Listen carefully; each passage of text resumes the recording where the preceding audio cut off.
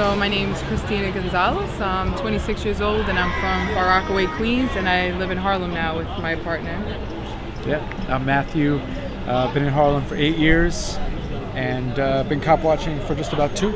Looking back at my journals, I realized I've been doing cop watch for a while now. I was just watching with my eyes and then taking notes.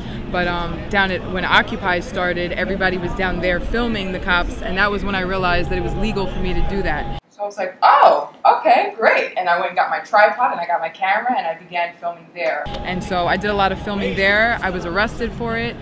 My first arrest, which I believe it was for filming, was on September 24th. Never got my camera back, never got that footage back, never got my tripod, and I'm still in court for that case today. And then when we started doing civil disobedience against stop and frisk, that's really when I got into it, like hardcore, and realized, oh wow, we don't just have to record, then we can also put it on YouTube and show the world. Thank you, white people everywhere. Thank you, sir. Thank you. 700,000 black and Latino males stopped and frisked every year. Thank you, sir. We can do better. I had never actually been stopped and frisked or anything like that.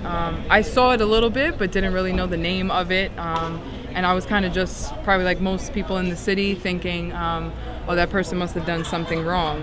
Well, I was a teacher, and my students were victims of this, and I saw how it crushed their ability to focus, and how it crushed their self-esteem, and how it crushed pretty much their souls, I think.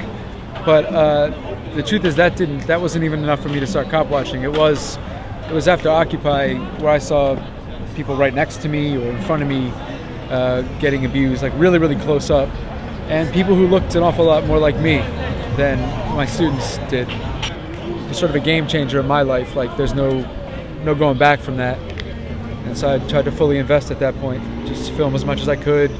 By June, we had done about 20 or so videos, and it just so happened that a friend invited us to the 30th Precinct, which is just 2 blocks from my home. She invited us there for the monthly community meeting, and my partner and I walk in and we sit on different sides of the room, and we're about 5 minutes into the thing, and so my neighborhood's being gentrified up in Harlem, and so most of the people who go to that meeting are newcomers, and they want to know how are the police going to continue to lock down the neighborhood, and they're asking a lot of questions about the noise and the kids opening the fire hydrants and things like that. Nothing about stop and frisk.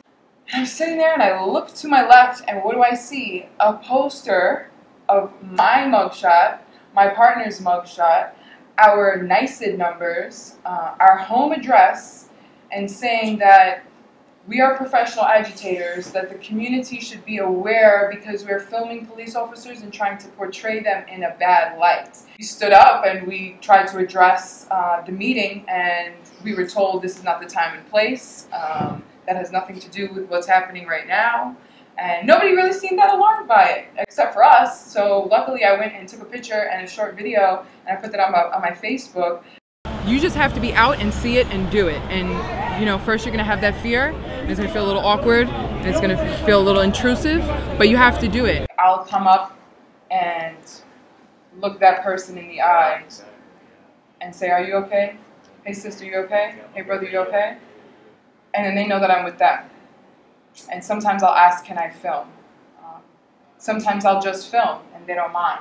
Even afterwards, then you go up and you ask them, do you want a copy of this video? There's a group of people who are doing this up in the cops' faces with rhetoric that is strong, so that exists. That doesn't mean that everybody has to do it like that or that everybody can. That's like a matter of privilege in a lot of cases.